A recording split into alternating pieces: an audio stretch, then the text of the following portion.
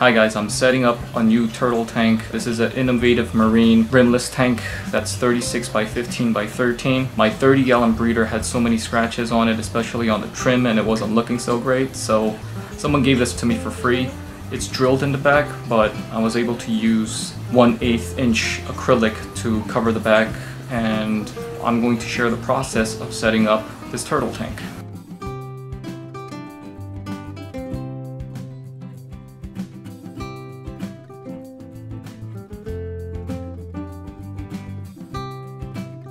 Here I recycled my kid's old baby crib to make the light stand, so I didn't even have to paint it.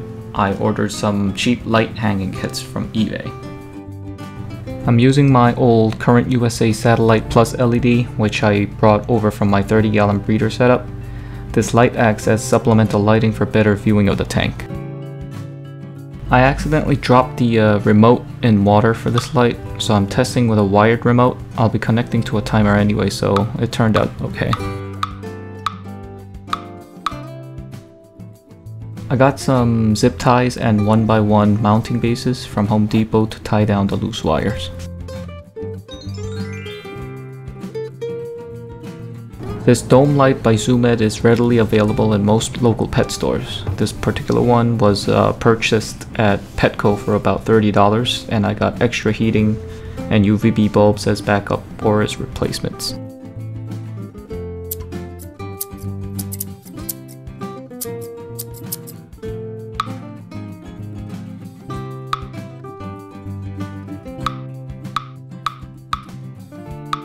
Alright, so I set up both lights. Now I'm going to set up other equipment. I chose a hang-on back filter over a canister filter because I clean the inside contents of the filter every week, and I just found that it's so much easier to clean the AquaClear 50 than my Eheim 2213. Here I'm just showing what the room temperature is. Obviously I'm not going to keep this tank without a temperature sensor and a thermometer, but you should always check that your stink pots are in a comfortable temperature range. Some people suggest the water temperature should be in the 80s range, but these turtles are found in South America to North America, which includes parts of Canada and the northeast of the United States. I don't know about you, but I'm from the 5 boroughs of New York, and I only wish it was always 80 degrees in the water for 365 days. With their natural habitat in mind, I keep my water in the mid-70s range, and they seem to be doing more than just fine. I will talk about the heater and temperature sensor more in detail later. Ta-da! There is a whole debate on which substrates are best for your turtles, and I tried all of them. I avoided small gravel to avoid compaction, and I eliminated the option of the bare bottom because the tank doesn't look natural. I used black sand before. While this is cool and visually nice for my fish tanks, I didn't like it for my stink pot setup, as both my background and my turtles were dark in color.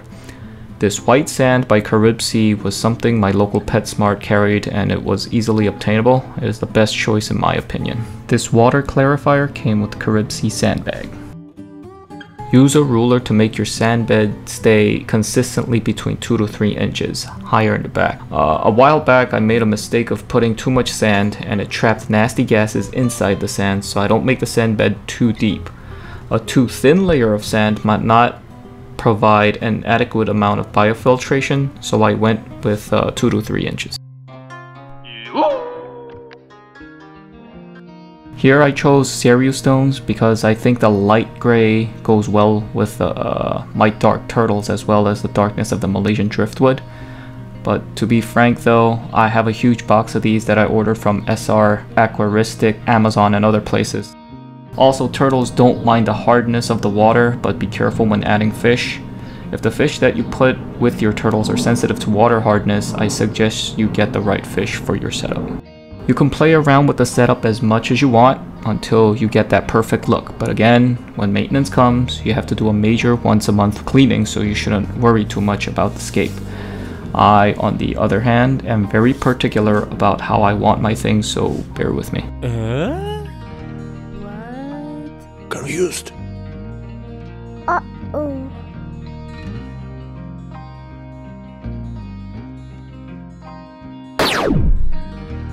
There are different suggestions for what the distance of the UVB and heating lamp should be from the turtle sunbathing surface, but in general, for my 50-watt bulb, I keep mine between an 8 to 10 inch distance. Let me know what you guys keep your lighting distance at by sharing it down below. Alright, so I got the basic setup down. I set up the rocks, the driftwood. I might move it around more. I just need to put in some Anubias plant, maybe Amazon sword in a separate grovel plastic container. Okay, I just have to fill it up with water.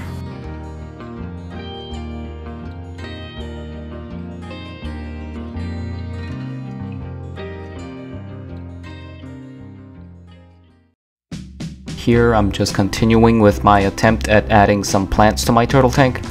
I thought I could get some greens in there, but again, do not waste your time adding plants with these turtles because they will tear every aquatic plant apart. I'm moisturizing the sand and the plants so it doesn't dry up. Also, this is a good way to prevent any air bubbles from trapping before you add water. This Anubias is from my 30 breeder.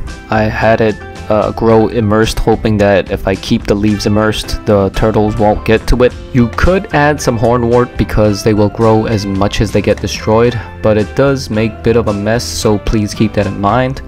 You don't need to plant it like I did here. These plants can stay afloat because they don't grow roots and absorb nutrients straight from the water to their stem and leaves. This here is a total waste of time. Just don't do it. Here, I forgot to add the sponge filter, so I will be removing some of the biofilter media later. Made a silly mistake on my part. Seachem Matrix works really well with almost any type of aquatic setups. They hold a lot of beneficial bacteria and it's easy to clean. You can buy this at any local pet stores. A little overspray here and there. You will need to get a circulation pump for your turtle tank. I chose a 250 gallon per hour and it was perfect for my tank. Turtle tank water will get dirty fast, so extra water movement will prevent water from getting stale. Be careful not to get something too strong that will blow sand away or give a hard time for your turtle to swim. I just added some old cycled water into my filter and new water to start the tank. Use a tray, bucket lid, saran wrap, or anything to prevent creating a sand crater. Try again. Water will clear in a few hours, if not the next day with an active filter. If not, add some beneficial bacteria additives or let it cycle for a few weeks if it's a brand new tank. You can even get some old fish tank water and some established biofilter media from a friend, as long as it's parasite free and with good water parameters to kickstart your tank. Fill the tank halfway, especially for stinkpot turtles. They aren't really good swimmers. You do not need to fill the tank all the way for the turtles, and I've seen some people do this, but it's not necessary. Let them come up for air at a convenient distance from the floor to the water surface. Provide more horizontal space rather than vertical space. I just realized that my timer doesn't work. My ZoomEd timer has failed me, so I ordered a digital timer from Amazon. Hopefully that will do the trick.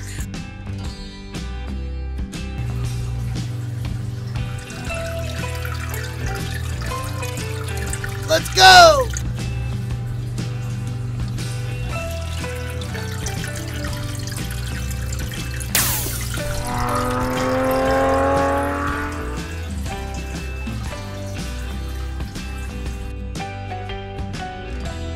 Better safe than sorry. Also, if you guys are wondering why and how I'm keeping 2 stinkpot turtles, I will make another video on that soon. The names Chloe and Bucket Silly was given to them by my daughter and my son when they were 5 and 4 years old, so hopefully I can resolve any confusion or questions later.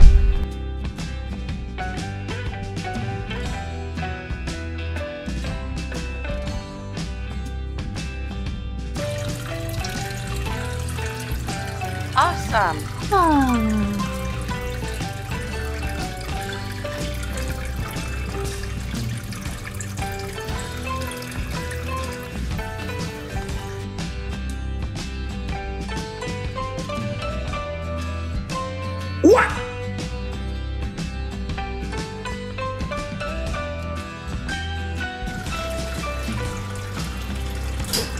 Hello.